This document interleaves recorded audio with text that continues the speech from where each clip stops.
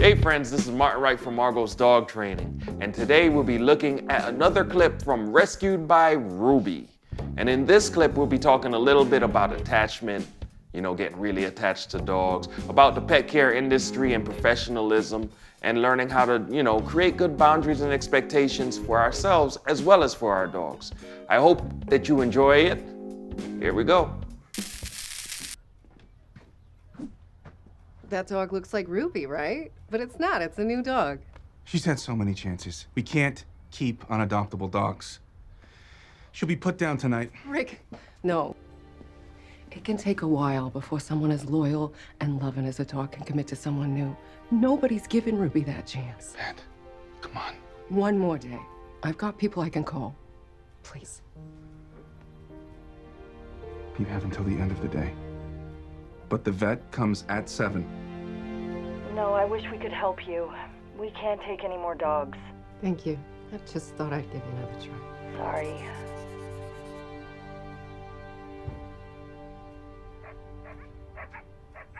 Hi, honey. Whoa. Can you just take Moonlight, please? Thank you. You can't do this to me. No. No, we got 4 kids. And a rescue for each one. And plus George and Billy and Bonnie and Moonlight. You're killing me.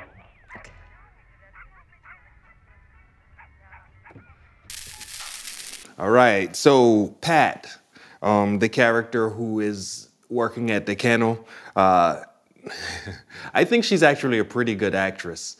I don't know the actress's name. That's not my strength anyway with movies. I don't really learn actors and actresses' names. Oh well, but I think she's a pretty good actress. I love the way that her face is so expressive. But I know people like Pat. I know a lot of people who work in rescues who are like her, who it's almost a personal mission for them to save every single dog. And we have to be careful.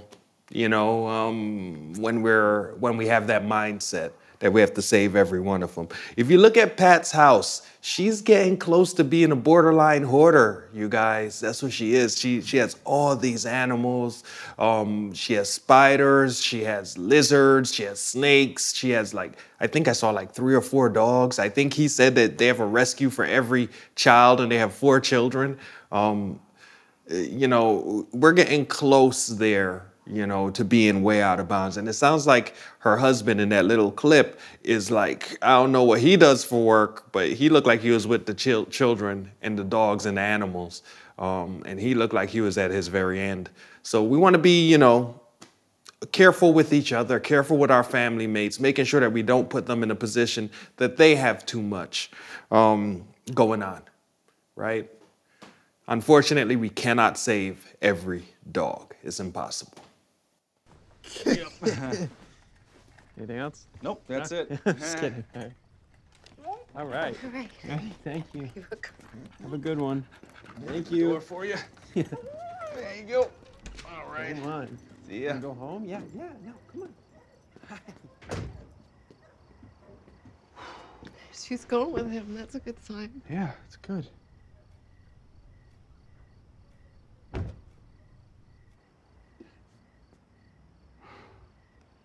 I'd fall apart if I got that attached to every animal here. It's okay.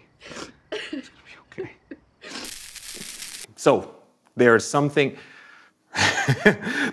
here that I want to just touch on real quick. And that is the character's comment, I'd fall apart if I got attached to every dog I work with. Now, I agree with him. I'm a professional dog trainer. I love dogs.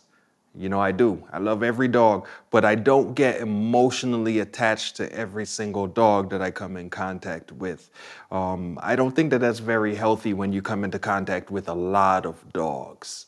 I don't think it is. And I know that in our industry, in the dog pet care industry, I know that there's a lot of mental health issues, there's a lot of problems that come, and I think a lot of them come from the fact that people are getting that attached to every dog that they see, and it causes problems.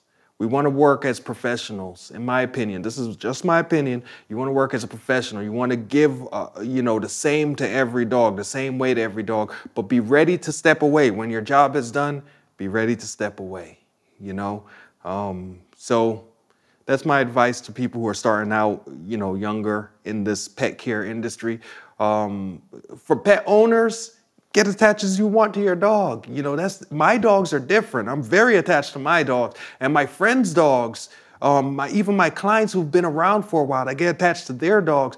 But every dog, I cannot. And if I was in a shelter situation and I'm seeing hundreds of dogs a year, I cannot imagine not having that emotional space. All right, so that's just something. If you like what you see here today, then definitely give us a thumbs up or 2.